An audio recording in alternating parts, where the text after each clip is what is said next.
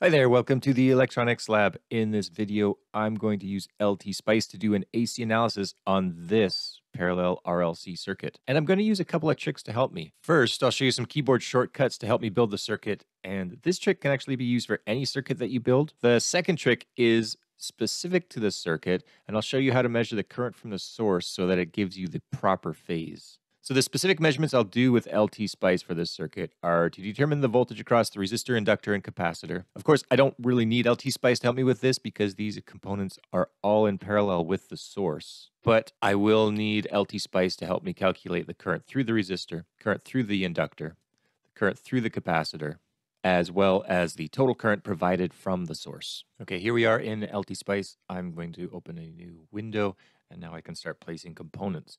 And instead of using the menu up here, I'm just going to use the keyboard. So to place the voltage source, I can just hit the V key. I can hit the R key to place a resistor, the L key to place an inductor, and the C key to place a capacitor. I also have one more component to place, and that's my ground or my common reference. And if I hit G, that will give me the ground. Now I'll hit escape and then come up here to the wires and start wiring these components up.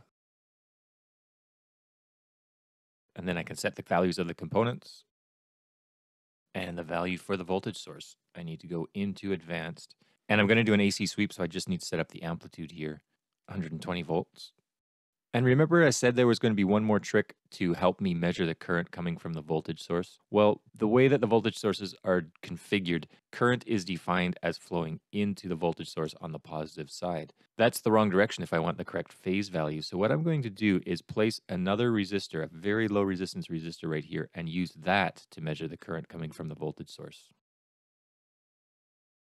Now I need to rotate this resistor using Control R. That looks like the right orientation, but I actually need to rotate it 180 degrees from this in order for the current to actually be defined as flowing left to right. So I'll rotate once, twice more, and then drop it there. Wire up this resistor. And I'm going to set the value of it to 1 milliohm. I could go smaller, but it actually kind of screws up the simulation a little bit. So 1 milliohm seems to be a good value that has very little effect on the circuit, but also allows LTSpice to do a proper simulation. Now I need to configure the simulation directive, so I can actually hit S. That'll bring up this text window. If I type in .ac and drop that down there, and then if I right click on it, that brings up this window for configuring the sweep. I'm going to make it a linear sweep. I need 2 points. One of those is going to be at 60 hertz. The other one doesn't really matter. I'm just going to do 61 because the only frequency I care about is at 60 hertz. And now I can simulate. Now, if I click on this node right here, that's going to give me the voltage across the resistor, the inductor, and the capacitor. I'm going to reconfigure the vertical display so it displays in volts instead of dBV. So I can go right-click on it and then go into linear. Okay, and now it gives me a measurement in volts. If I right-click on the node name here and now drag the cursor all the way to the left, this will make a measurement at 60 hertz. Which shows up in this window, which started off screen, but now you can see it here. And you can see the magnitude is basically 120 volts, and the phase is basically 0 degrees. And that's exactly what you'd expect because the source voltage is 120 volts with a phase angle of 0 degrees. That's the only voltage that I care about, so I'm actually going to go and delete that voltage, go back down to the schematic, and then start clicking on components to give me the current measurements that I care about. So clicking on R2 will give me the current measurement coming from the source. Here's the current of the resistor. Here's the current through the inductor. And here's the current through the capacitor. Now I can right-click on R2 to bring up the cursor for the current from the source. Drag the cursor all the way over to the left. And here's my current measurement, 639 milliamps with a phase angle of negative 41.3 degrees. Current through the resistor. 479.99, so basically 480 milliamps with a phase angle of 201 microdegrees, so that's basically 0 degrees also. Inductor current, 489.7 milliamps with a phase angle of minus 90 degrees.